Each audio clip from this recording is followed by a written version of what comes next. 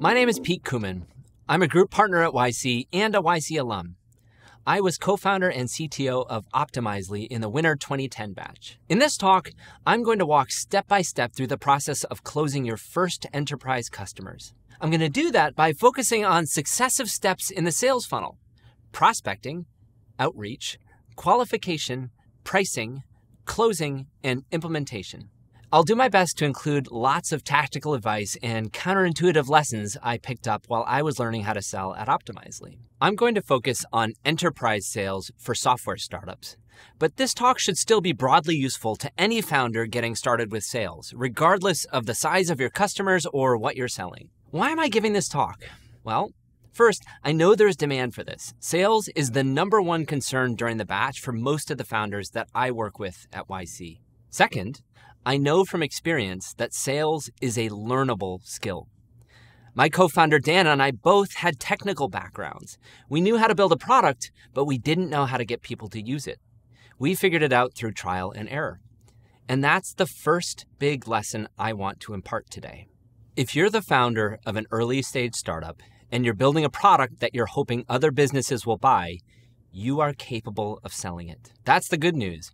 The bad news is that you're probably the only person capable of selling your product. That is, if you aren't able to sell your product yourself at first, chances are you're not going to be able to hire somebody else to do it for you. Now, if you're anything like we were, you're probably thinking, there are lots of talented salespeople out there. Wouldn't it be faster to hire one of them than try to do it ourselves? After all, that's what you'd probably do with any other role, like designers or lawyers or accountants. The problem is that sales before you find product market fit is very different from sales after you find product market fit. Sales pre-PMF is fundamentally entrepreneurial. It requires vision and credibility with customers and lots of experimentation and a tight feedback loop with the people building the product. This is a role for founders. So does that mean if you're a team of technical founders building a product, you should go find a business co-founder to do sales? Well, you probably don't need a business co-founder to sell either. I've worked with many technical founders who turned out to be great at selling, in some cases, very much to their surprise. So why is that? Well, if you're a technical founder building a product, you have several advantages that will give you a big leg up in selling. First, you're an expert, both in the problem you're solving and the product you're building. And second, you have conviction. You sincerely believe that your product will solve your customer's problem. Expertise and conviction are surprisingly important in sales. This is especially surprising to people who mistakenly think that selling is a dark art full of psychological tricks. Sales isn't about tricking people. It's fundamentally about helping people solve their problems, and engineers are great at doing that. Anyway, now that I've hopefully convinced you that you're capable of selling your product, let's talk about how to do that. Like I said, we're going to go through the step in a typical sales funnel together. Let's start with prospecting. Prospecting means finding potential customers. The output of this step is a list of companies you think might need your product and the specific humans at those companies you think might buy it. There are lots of tools you can use for prospecting, but before you start, you need a hypothesis. A sales hypothesis goes something like this: Customer X has problem Y, and our product will help them solve it. A good hypothesis makes prospecting easy by clarifying who you should be talking to. For example, at Optimizely, our initial hypothesis was something like this: marketers at small and medium tech, media, and e-commerce companies want to run A/B tests on their websites, but they can't because off-the-shelf experimentation tools require users to write code. Optimizely will enable them to run A/B tests without writing code. And once you have a clear hypothesis like that, you can get to work on prospecting. Start by identifying companies that are likely to suffer from the problem you're solving. One way to do this is to buy industry lists of all of the companies in a given sector, and then use some filtering criteria to qualify those companies and narrow your target list. For example, at Optimizely, we used a tool called BuiltWith to figure out whether prospects were using analytics tools and JavaScript frameworks, because those were signals that a company was relatively sophisticated and cared about their website. Once you have a list of companies, you'll need to find the right humans at those companies and their contact information. There are tools that make this easier. This video was recorded during the Winter 24 batch, and many founders in the current batch are using Apollo and LinkedIn Sales Navigator for that. Now that you have a list of leads, that is, specific humans that are likely to buy at the companies you're selling to, you'll need to get their attention. This step is called outreach. The goal of outreach is usually to schedule a meeting with your prospect. Most founders think of cold outreach as the primary mechanism for doing this. But the easiest way to get a meeting with a prospect is to get them to reach out to you. Even if you're planning on using a sales-led approach, you should still do everything you can to generate inbound demand. Launch early and often. Create technical content like videos and blog posts that prospects can find while searching for a solution to their problem. Build self-serve demos that people can share. Find online forums where your customers hang out and establish yourself as an expert by answering questions. There's no one way to do this, but the better you get at grabbing your customers' attention and getting them to reach out to you, the more efficient your sales process will be. On that note, if your customers all hang out at industry conferences, you should be there too. Find a way to get a list of attendees ahead of time and set up lots of meetings in advance. Once you've identified a specific prospect you want to talk to, start by trying to find a warm introduction if you can. Look on LinkedIn for shared connections and ask for an intro. Sending cold emails is usually the least efficient way of getting prospects' attention, but it can still be effective if you approach it the right way. Start by writing each email by hand. Make your emails short and to the point, and make the ask clear. You should also make it clear why you're reaching out to each recipient specifically. Humans have built-in spam filters, and if your email looks like it was sent to thousands of people, it's going to get deleted. On this last point, there's a handy rule of thumb to keep in mind for cold emails. Only send emails that you yourself would be excited to read. If you wouldn't be excited to get the email you're about to send, your prospect probably won't either. Before we move on, I want to spend some time talking about a particular anti-pattern I see with a lot of YC founders. Many founders start by talking to anyone who will take their call. And the problem with this approach is that it selects for the people who are easiest to talk to, not the people who will be great customers. So if you're not disciplined about it, you'll end up wasting all your time chasing bad customers that are easy to talk to. I see YC founders make this mistake all the time, and I get it. When you're starting a company, it's hard to get people to pay attention to you. Cold emailing is a demoralizing grind.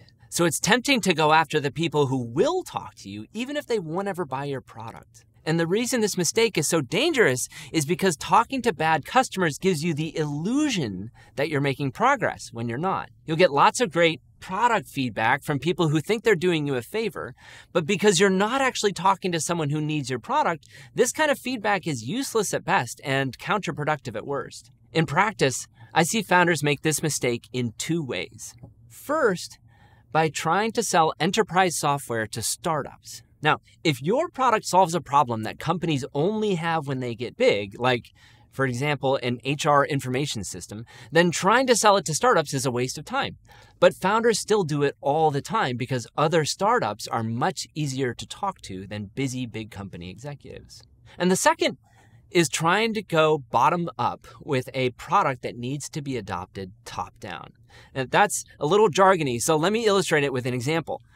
Imagine you're building productivity software like Notion. Your product can be adopted bottom up, meaning that individual employees or teams can start using it independently without having to coordinate with anyone else inside the company. And in this case, talking to individual contributors or their direct managers is totally fine. But what if you're building billing software for large hospitals? In order for a hospital to start using your product, you're going to need a lot of different teams to coordinate with each other. So you might need the CIO to sign off on your security and compliance. And you need their software team to integrate your product with their in-house systems. You need the doctors to enter billing codes after each appointment. And you need their ops team to manage collections and so on and so on. And in this case, talking to an individual doctor won't be useful.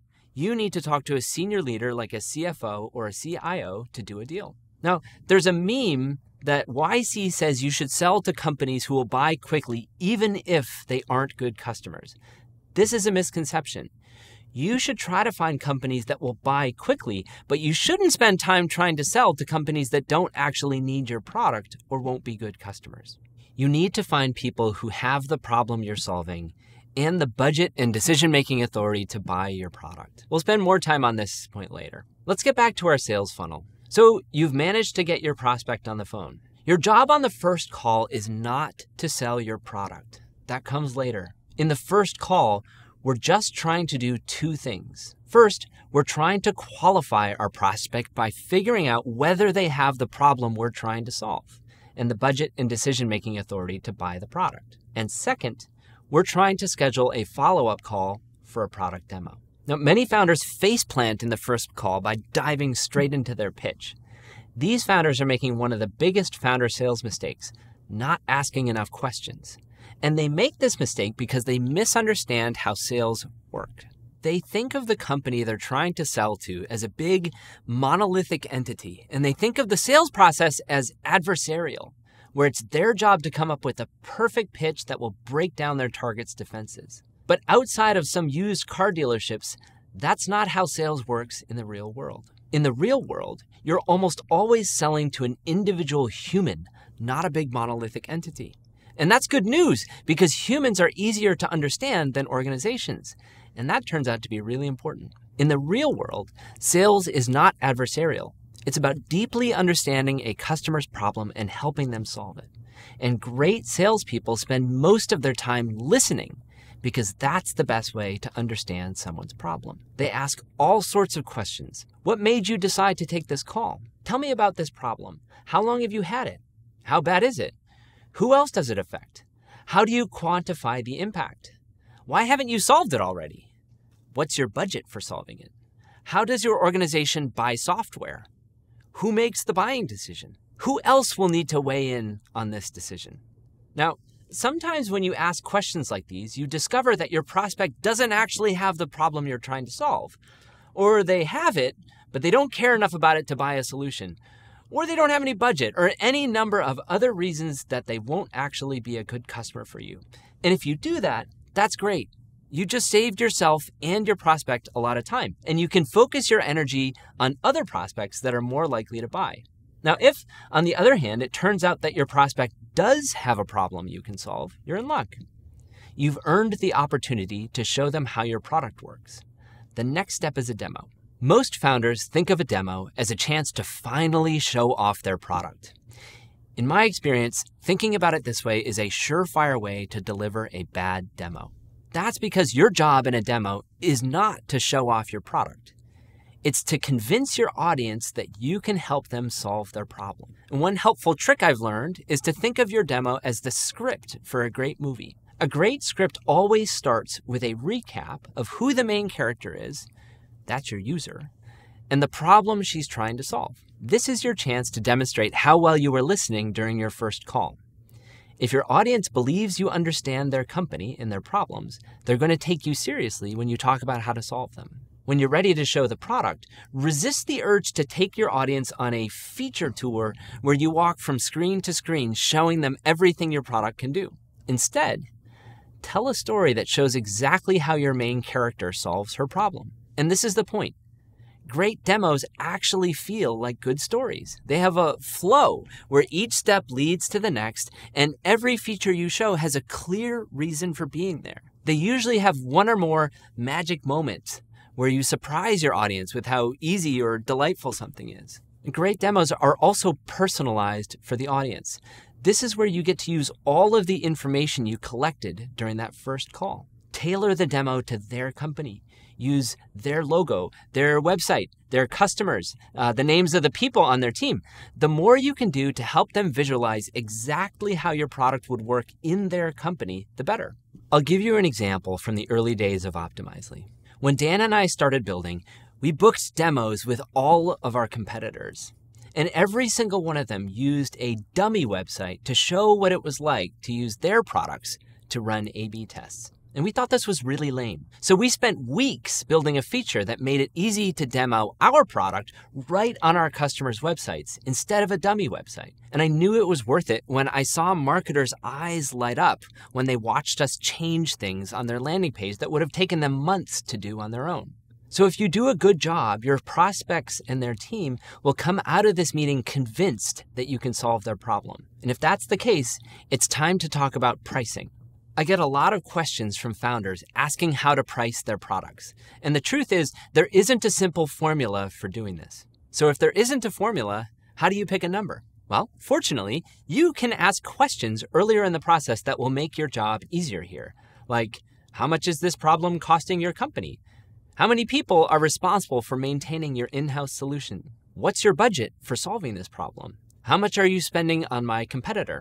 And it's okay to wait to share your pricing until you've had a chance to ask these questions. In fact, if your product requires lots of work or customization to implement, you probably shouldn't quote a price until you understand exactly what your customer needs. In any case, even if you asked all of these questions up front, the reality is that pricing involves a lot of guessing in the beginning. And the advice that I give to startups is to think of each pricing conversation you have as an opportunity to run an experiment in which you test a price point and then learn from your prospect's reaction to it. In the early days of Optimizely, we had published self-serve pricing for customers who just wanted to swipe a credit card for a basic version of our product, and an enterprise plan that required you to go through sales. We didn't publish pricing for the enterprise plan, which gave us the flexibility to try a different price each time. The pricing mistake that founders make most often is charging too little for their product, or even making it free in exchange for product feedback.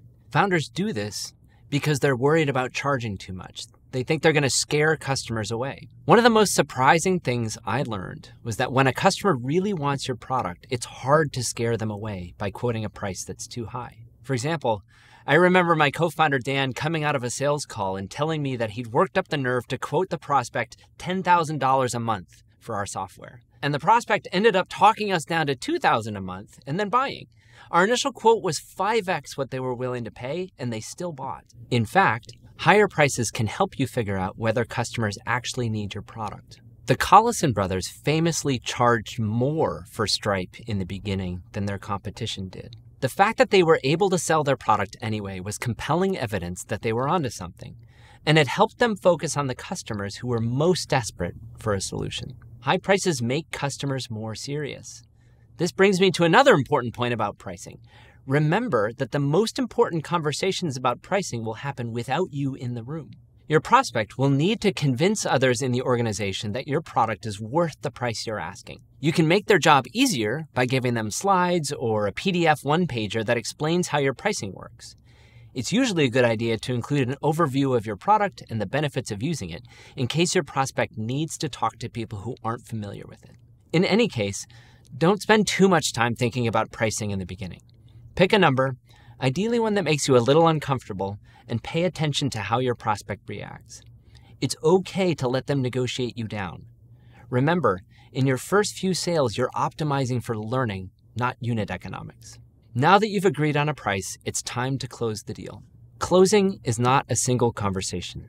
It's a bunch of things that need to happen from the moment your customer decides they want your product to the moment they actually buy it. Big companies, especially ones in highly regulated industries, have formal procurement processes that usually include stuff like security and privacy reviews, legal reviews, and sign-off from compliance teams. It's less formal in smaller companies, but you should expect at a minimum to go through a redlining process with their legal team. The biggest mistake that I see founders make at this stage is getting surprised and discovering that what they thought was a done deal is, in fact, not done at all and may take weeks or months of additional back and forth, or fall through completely. Now, the way to avoid getting surprised is, once again, to ask a lot of questions. Asking your prospect upfront how they buy software and who needs to sign off will give you a clear picture of the hurdles you're going to have to overcome in order to get a signature. You should do everything you can at this stage to move through the procurement process quickly. Ask explicitly if there are steps like filling out a security questionnaire that you can get started on early and execute in parallel. And keep your legal documents as simple as possible. I recommend starting with the open source templates published by YC company Common paper. Keep timelines and scope of work out of the legal contract if you can, and put them in an order form or a shared project tracking document instead. And most importantly, remember that your prospect, who at this point has become your champion, is your biggest ally. You should be in constant communication with them. And when you need help getting something unstuck, you should ask them first. Remember, they can't solve their problem until you get through procurement, so they're heavily incentivized to help you make it happen. Now that you have a signature, congratulations. It's time for your customer to actually start using your product. This is the implementation, and it's the last step we're going to talk about today. And I'm going to lead with this. The single biggest mistake that founders make is thinking that implementation is the customer's job. We made this mistake more than once at Optimizely. In fact, we closed six-figure deals with customers that were excited about our product, and then we discovered a year later when it was time for them to renew that they hadn't run a single A/B test with Optimizely. And this was confusing at first. Why would a customer who was willing to pay so much for a product fail to use it at all? In this case, the proximate cause is that the marketing team who bought our software couldn't convince the software engineering team to help them install it on their website. The real cause, though, is we didn't do our jobs. We thought our customer was buying a product, so we sold them one and left the rest up to them.